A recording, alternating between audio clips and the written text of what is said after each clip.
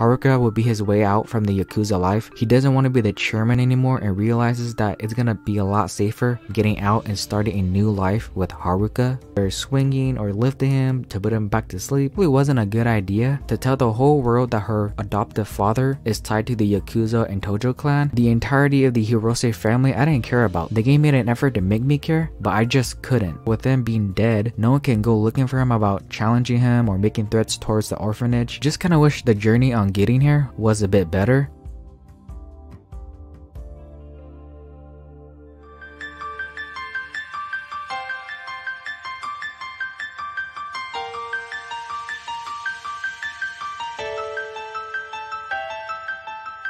Yakuza Kiwami 2 is just as easy as Yakuza 6. The only difference is that I actually have to complete the completion list this time. The adventure list is mostly the same. Dining out, eating at every restaurant, taking the taxi, earning a lot of money and XP. There are only two things that are new. The first one was the vending machines. They were also in Yakuza 6, but I don't see any use for them other than a little boost stat, and I wasn't required to drink all of the drinks. However, in Kiwami 2, not only did I have to drink all the different kinds of drinks, but muscle soda is just the most OP thing in the game.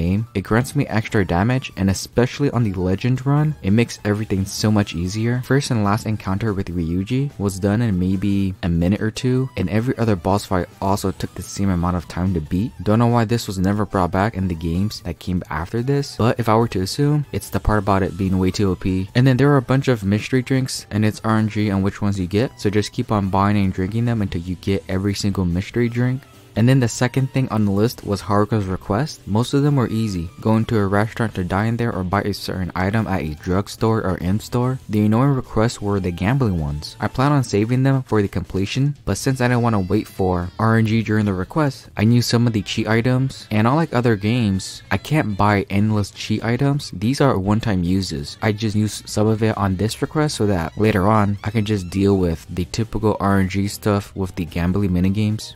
Battle list is also mostly the same, with defeating enemies, destroying weapons, getting weapons and gear, and heat actions. I needed to activate extreme heat mode 50 times, which isn't as good as it was in 6 because I couldn't do heat rush. I thought it was not in this game, but then people found out that there were heat moves that were unlisted and heat rush was a part of that list. So I probably would have had a lot more fun if I knew about these unlisted EX heat moves. Combat feels the same. Maybe it's better because RGG had more time to mess with the dragon engine, but ground heat actions are back, and that's all that matters to me. And then I also forgot to mention in Yakuza 6, the dynamic intros are great. There's a camera shake, the title comes on screen with usually a Yakuza crest in the middle with a good soundtrack in the background. The bouncer missions are where I just beat up more enemies, and it quickly gets repetitive because I had to play the same mission on 3 different difficulties. It did give me a good amount of money by the end, but it wasn't the best way to earn money.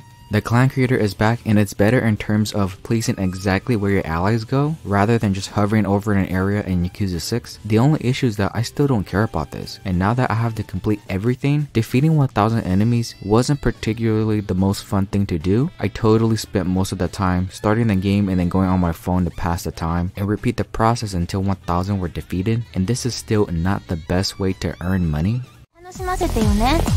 負けらんねえな。宿命の最終決戦。ついにスタートや。 The best way to earn a lot of money was the Cabaret Club. It is back from Yakuza 0, and it's great having to manage hostess and make customers happy, but also taking care of the hostess as well. Once I was able to progress enough through each of the platinum hostess sub-stories, I got more customers coming in, filling in all 6 seats to cater to their specific needs and make a profit from it. Extending the sections for most of the time works out and makes you more money, and I never bother with changing the looks of the hostess. It probably does make me more money if I were to change them, but leaving them as they were already made enough money for me.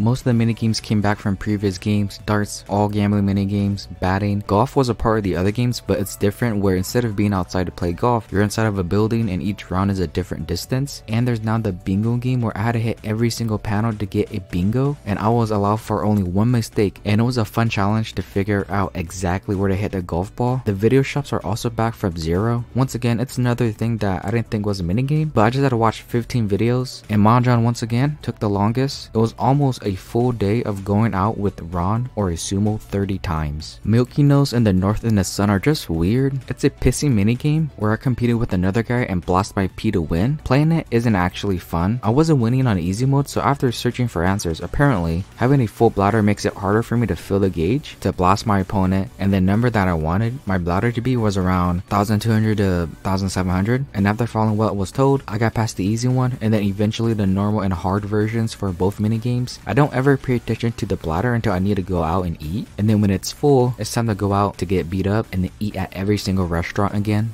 Virtua Fighter 2 was fun to go through all the characters. Same thing for Virtual On. Despite the controls, controlling some of the mechs weren't fun, but having a mecha 3D arena fighter was really fun. Be My BB is more of what I want from Substories, where you come across weird and ridiculous stuff. Kiryu gets invited to a building and he sees grown-ass men wearing adult diapers, and there are caretakers taking care of them. This is honestly a very normal day of playing any Yakuza game. Kiryu fights all of them. You get something, I forgot what you get, but Kiryu just gets in, realizes the mistakes he's made, and beats them up and gets out. The legendary dragon goes around to scare people around Kamurocho, and this person isn't Kiryu at all. There's a fake Kiryu going around and using the name to get what he wants. So Kiryu goes up to the fake and punches Kiryu, who isn't fazed at all by the punch, and kicks his ass to stop impersonating him. It's pretty much if you decide to mess around, and you'll quickly realize you probably should have done this in the first place. Mr. Try and Hit Me is more of a challenge where I need to hit this guy within 30 seconds. If I fail, then I redo the challenge until I hit him. It's a fun and quick one. Rising from the Shadows is my favorite sub-story so far. Kiryu is given a videotape from a guy, and when Kiryu watches it, it shows a woman at the park on a swing, disappears, and then comes up to the camera for a jump scare. The guy who gave you the tape says it's a curse, which I'm pretty sure is a nod to The Ring or Ringu. You die if you watch a videotape of a girl crawling out of a well. Kiryu then meets this exorcist guy who claims to cleanse the curse of the videotape. Turns out to be a scam, but he starts seeing this woman from the tape, and once out, Kiryu was also seeing the woman at the end, and she starts to come up to him, but Kiryu drops the tape, and this probably saved his life. I don't know what she had in mind, but it probably wasn't anything good because the previous guy was so happy about passing it on to Kiryu. Because of how creepy the whole sub-story was, this is my favorite sub-story. Welcome to the Modern Age involves Date and not being able to get the internet working. It's hilarious seeing Kiryu and Date not getting how the internet works and thinks that the guy selling them on this internet thing is a scam, which turned out to be true. This guy was scamming older people who didn't understand what the internet was. After beating this guy up, Kiryu calls Date about how the internet is a scam and not real, but Date actually got the internet working, and the internet would be the main way of getting information in the modern age. All good, bad, and even fake information. Linear Claw is another UFO catcher sub-story where I needed to help a father get prizes for his kid. It's like the one in Kiwami, but I enjoyed the minigame, so I didn't mind it.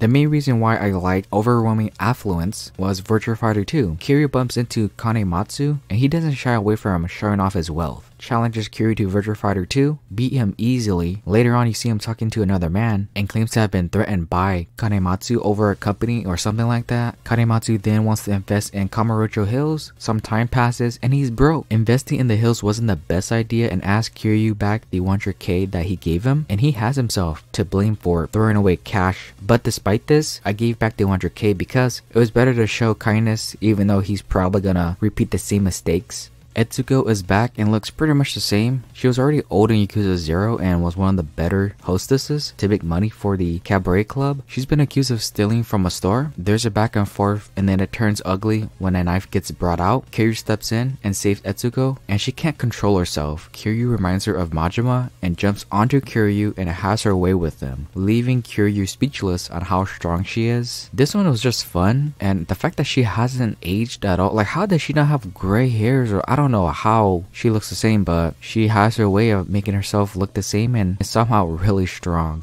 Crazy for Kathy is about a guy who loves his car so much that he names it Kathy and thinks Kiryu somehow messed with it. He sounds insane. Kiryu kicks his ass and the sub-story ends. The only reason I liked it was because it reminded me of My Strange Addiction, a show where people have strange addictions, and I think one of them was a person getting engaged with a train, and this guy in Kiwami 2 is doing the same thing but with a car. Clearing the fog is another funny one where Kiryu meets a man who has a bad memory, and to get his memory back, I decide to kick his ass, but the guy doesn't want you kicking his ass. There's a high voltage stun gun around you and the guy has his memories back, and what he needed to remember was killing Kiryu for 10 million yen, so now I actually have to kick his ass again, and his memory's all messed up, and Kiryu decides to leave him alone as he doesn't want a hitman coming after him. Yakuza Sunset is an interesting one because it can mean a lot of different things. Kiryu meets a film director, Sugano, and he's having trouble with third Sunset movie. The original director left and now it's up to him to direct it, and he fears that he's not qualified for the job. The first two movies were so good that there's no way the third one can live up to it. The action scenes might not be as good. This Substory could be a nod to movie trilogies where the third movie just drops the ball to complete the trilogy, or maybe even Yakuza 3. One of the biggest criticisms was the combat in 3, so maybe it's RGG poking fun at themselves, or maybe it's an inside joke that the developers only know and put in here just for them, or maybe I'm just looking way into this and this director can't live up to the other director. That's all it's about, who knows. Kiryu tells Sugano to make whatever he wants, and if the fans see the attention to detail and passion, then that's all that really matters.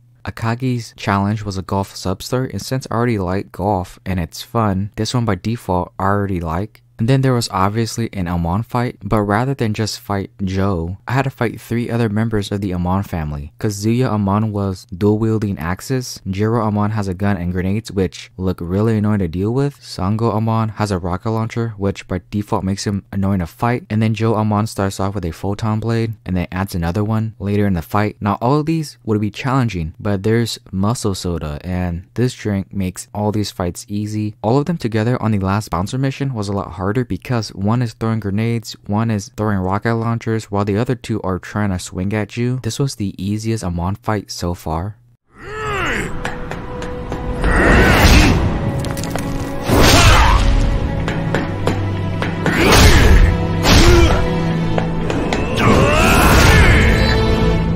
Ryuji Goda is part of the Omi Alliance, and he also has a dragon tattoo on his back and wants to see who's better, him or Kiryu, and that's pretty much his main motivation in this game, which is why I think he's a very dull character. Even the reveal of him being a half-brother to Sayama didn't really do much for me. I'm not gonna think about him when I think back on Kiwami 2. Well, that's a lie because when I think of a scattered moment, I'll be thinking about Ryuji and Kiryu bumping into each other's heads, but as a villain, I don't think he's great. He has a simple motivation, and that's all he does throughout this game, making Kiryu's life harder, or I guess until the end. I don't think he even cares about the war, he just wants to fight Kiryu. Kiwami 2 starts off with the 5th chairman Tarada trying to prevent the war between the Tojo clan and the Omi Alliance, and he decides to go talk to Kiryu and get him back involved with the whole situation, even though Kiryu's made it very clear he wants out, but Tarada gets shot and dies, which forces Kiryu to get back involved with the Tojo clan once again. Kiryu searches for a person to be the next chairman, and that person is Daigo Dojima, and I still don't know exactly why Kiryu chose Daigo. Kiryu said he was charismatic and had the strength of his father. Kiryu basically backed him up even though Daigo was at a club, drinking and smoking, and seems to have no direction in his life. Daigo is the Yoi's son, she's the temporary chairman, and if I had to guess, Kiryu chose Daigo to make up for Nishiki killing his father. Daigo goes through his own journey of getting it together and eventually becoming the 6th chairman.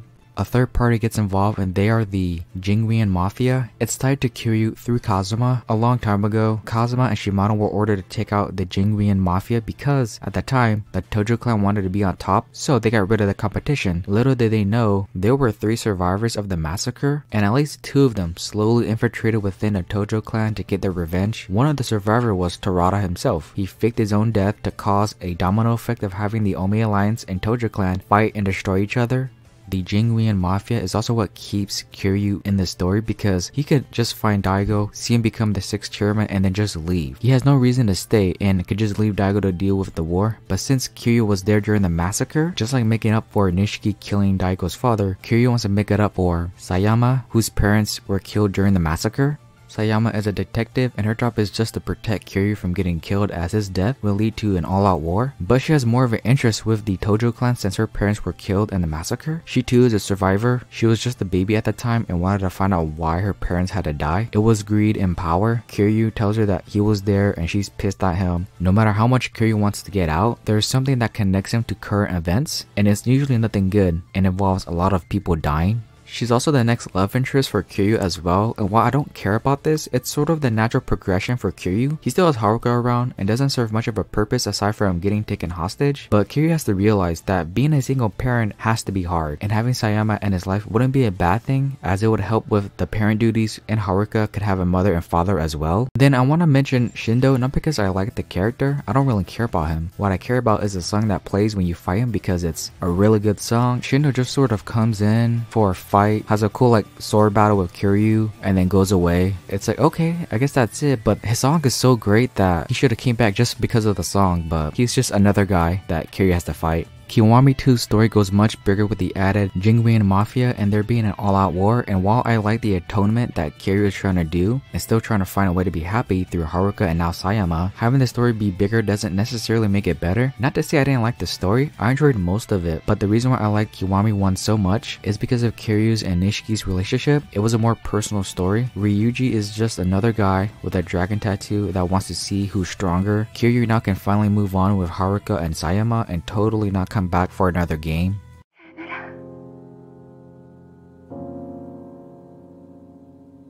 Sayama.